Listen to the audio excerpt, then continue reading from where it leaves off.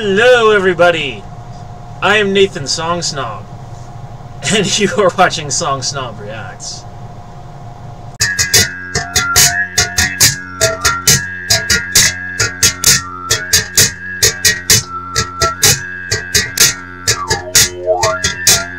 Hello everybody, how are we doing today? You may hear some noise in the background because my 5-year-old nephew's playing outside. So there's nothing I can do about that, so sorry about that. Hopefully he stays away for a little while from the trailer. Anyway, today we're going to do one of the early proto-punk bands called Death. It's a bunch of funked, F-U-N-C-K, no, F-U-N-K-E-D, bunch of funked up black dudes doing punk, which was largely invented by white Englanders. I always say, make something great and invite someone to it so they can glorify it, man. And they've done just that, from what I've been told. So anyway, let's get into the song. Because who cares, you know, what nationality or race you are? If you love punk and you want to do it, and someone invented it, you can come and you can enjoy and you can glorify what they created. And participate in the awesomeness. Anyway, let's jump into the song. Death, Politicians in My Eyes. Sounds like they need an optometrist to look them over. Anyway, here we go. 1, 2, 3, now!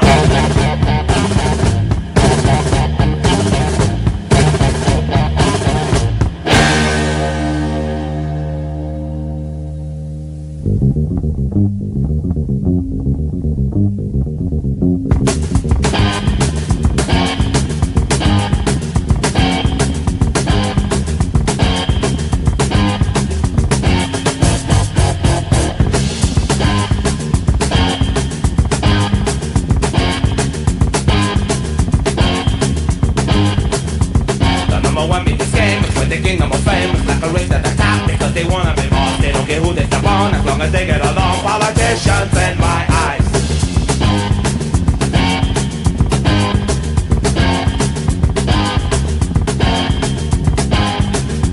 They could care less about you, they could care less about me, as long as they are put in the place that they want to be. They're always wearing small smiles, I guess they go with the style. Politicians in my eyes.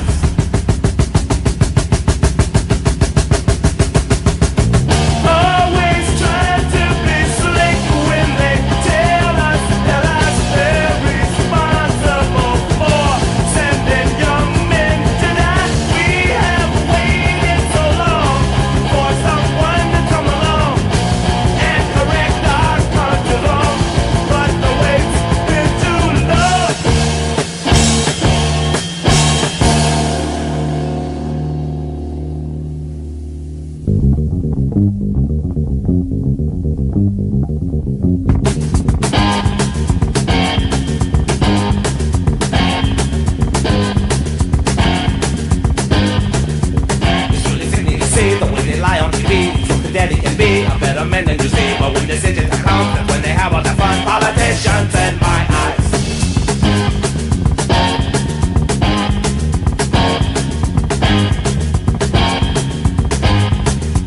They're always trying to convince, just like we don't have the sense. They look just like kings and queens, but they do look stupid things. But then you do shut to them because you're their biggest friends. Politicians in my eyes.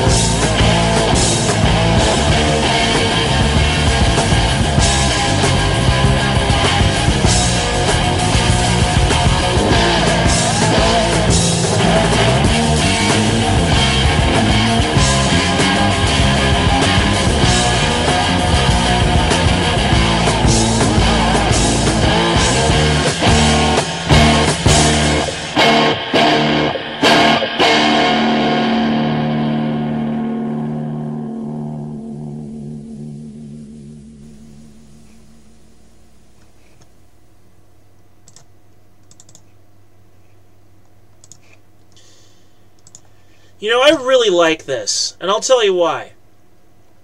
Because this is more than just proto-punk. And this is more than just punk. This reminds me of Iron Maiden Killers. Like their first couple albums, because they started out as a punk band. And I love their stuff with their first vocalist, Paul Di'Anno, actually. This reminds me so much of that. And I love the verses. The choruses are a bit overly repetitive and a little atonal and discordant. But the relative awesomeness of the verses just seems that much more special in contrast. It sets up a perfect little contrast like that. It's great punk, it's early proto-punk, it's a great start for the genre. The rhythm section was a little over-repetitive. There were some repetitive tones I didn't like that repeated too much in the early goings. The vocals were great. All in all, this is solid melody. I'm going to say 4 out of 5 monocles. So that's good shit. That's great shit. It's almost perfect, in fact. If it wasn't for a couple little things being the overly repetitive choruses, it would be perfect. I should say overly repetitive bass or rhythm in the choruses. The rhythm, it's the rhythm. Let's see if the lyrics can elevate this further. So, the #1 biggest game, it's when they gain the most fame. It's like a race to the top because they want to be boss. They don't care who they step on as long as they get along. So, we're looking at a fairly simple rhyme scheme. It's the basic, game fame. But that's perfect for punk. Because punk is all about, simplicity and rebellion and being a little bit of a jerk, but a lovable jerk. So Sid Vicious, basically. It's perfect. Now, the chorus just says, politicians on my eyes. The second verse, they could care less about you, they could care less about me, as long as they are to end the place that they want to be. They're always wearing false smiles, I guess it goes with the style. Well, yeah, politicians are always wearing sort of plastic smiles and plastic persona. They're barely even real people, because at the end of the day, they got that one ring, They're Gollum, they're Isildur, they're Boromir. They got the one ring, and they love the one ring. It's their precious. They'll do anything to keep it and anything to exercise its use. They love power. The ring is power. That's what Tolkien was talking about. And when it comes right down to it, they are fake politicians. They wear a plastic face, a plastic smile, except for maybe Tulsi Gabbard. She comes off as being way too genuine. But I digress. Verse 3, always trying to be slick when they tell us the lies. They're responsible for sending young men to die. Ooh! We have waited so long for someone to come along and correct our country's laws, but the wait's been too long. It's really sickening to see the way they lie on TV. The truth is that he can be a better man than you see. But when decision time comes, that's when they have all the fun. Now, this is getting really interesting. See, they are slick when they tell us the lies, right? And the politicians are totally responsible for sending many young men and many young women drafted in to die in some foreign hole that they barely even know. Like, they've maybe just heard of it yesterday, right? This foreign place full of people they've never even seen before. They may have just heard of it yesterday, and now they're being sent off to die there. Like, that's just how crazy war is. That's so fucked up and so crazy to me. And you wait wait so long, for someone to come along, as they say, and correct the laws and fix the country. But they're not going to do it. They love the system when it's broken, because then they can use it for further political gain and more personal advantage. And it is absolutely sickening to see people on television lying through their teeth to your face. Now, I don't know if they're right saying that the politician in question can be better than what you're being given and what you see. Maybe they can, maybe they can't. Who knows? But it is very true that when time comes for them to make a decision, that's when they have all the fun, because that's when they get to exercise the power they've accumulated. And they're always, go on the deep web and look up any bill that's being passed, right, or has been passed, and go all the way down and maybe 25,000 words down, buried, you'll see something put in the bill that you didn't know was in the bill. And then by the time you get to, to re-ratify the bill and have that part taken out, it's too late. That part of the bill has already done the damage. It's already done its job. So there's no point. That is when they have the fun, is when decision-making time is. It's insane. Anyway, fourth verse, because the chorus is always the same. It's just Politicians in My Eyes, the title of the song. The next verse is, they're always trying to convince just like we don't have the sense. They look just like it's a quiz, but they do real stupid things. They tell you to trust in them because they're your biggest friend. Well, politicians aren't your friends frequently, and they do stupid shit. If they're not being outright evil, then they're being retarded. And I believe it's a razor, sort of like Occam's razor. This is a different razor that says, never attribute to malevolence what you could instead attribute to incompetence. And I will tell you, as an experienced man who's lived on this earth for 30 years, human nature is partly evil. That very much is true. There is evil in human nature. But you know what else is in human nature? Stupidity. And lots of it. There's a lot of really dumb people in power, and it makes me nervous as hell thinking about it. If you don't find that, if that don't make you nervous, there's something wrong with you. That you think you got a big dummy in power who can make one big mistake and we're all dead. Like, oh man, woohoo! Anyway, reaching out, shaking hands, making friends making friends and other plans. Some will rise, some will fall, some won't even answer calls. Look here, see them fight, see the twinkle in their eye. Politicians tell me why I can't hear the people cry. Well, of course they can hear the people cry, they just don't give a shit, right? They're reaching out, shaking hands, they're making deals, they're dealing with the other power brokers to gain more power. They're dealing with the Bushes and the Clintons and the Rothschilds and the Rockefellers. They're getting more power. You know, I'll talk about this guy, George Soros. I barely even know who he is. It's just some old rich dude to me. But yeah, look here, see them fight, see the twinkle in their eye. Well, yeah, they love it when people fight, because if you're not fighting with each other, you're fighting against the politicians. They got to keep you divided. It's divide and conquer. That's how it works, man. So tell me why, politicians. If you hear us complaining about you, if you hear us crying, why don't you answer? That's because you don't give a shit, that's why. So within the trend of punk, these lyrics are perfect. The rhyme scheme's nice and simple. It's painfully truthful. It's to the point. It's basically perfect. Overall, this song is a perfect 5 monocles. Oh my god, it's been a while since I've seen one of those. Yes. 5 monocles. The song Snob is pleased. I am very pleased. This is great. This is a great song. I could get along on a steady diet of death. I absolutely could. I could just be playing a video game, chugging along, and I'd be listening to death. And I'd be totally happy to listen to death. They're great. I love these guys. Awesome. You see my updated background? See my little skull mug? My beer mug? And you see my books, because I'm a god-awful nerd. You know? People were complaining about my sink in the background, so I covered it up.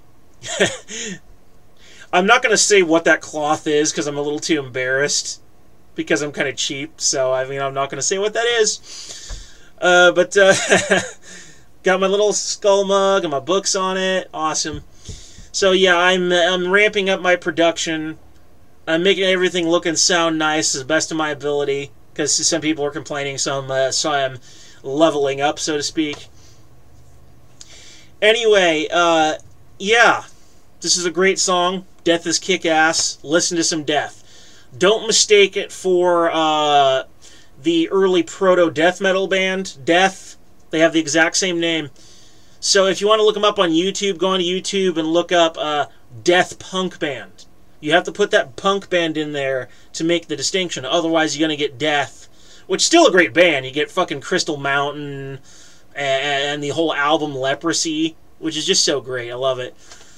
But yeah, this is awesome. Perfect 5. Great proto-punk. It reminded me so much of Killers. It's fantastic.